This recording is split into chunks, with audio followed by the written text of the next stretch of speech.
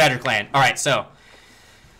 Hello, gentlemen. My name is Dupe. I'm the Video Game Badger. Welcome to the super fast water dupe trick. This water dupe trick is using an inlet and an outlet pump. Inlet pumps down here, outlet pumps out here. There is a 1 second timer connecting here, and one wire is connecting all of these up. Wires in Terraria also work as pipes, so fluid can be transferred from inside wires to another place. So this is how those pumps work. You can make the pumps very easily with some iron and wires. Same with the timer. You need a watch, a gold watch, and some wire as well, and some iron. You put all you need is those 3 ingredients to make this. We'll need the mechanics. We will have to have beaten Skeletron.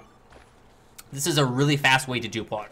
Really, really fast. This is the fastest way to dupe water. If you're using this method, this is the quickest possible way. If you need to increase the speed, just get a second outlet pump and a second inlet pump. But you can speed it up even then. Right now, we're duping honey using this trick, which is, oh God, so much faster than the other water dupe trick that you know about. It is very simple. All you need is this exact formation here. Just the outlet pump, a space for your timer, and then a piece of material there.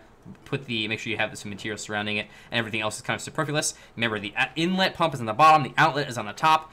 What you need to have this starting off, and this is a big part of it, is you have to have the inlet pump covered. Once it's covered, the efficiency of the water dupe increases significantly.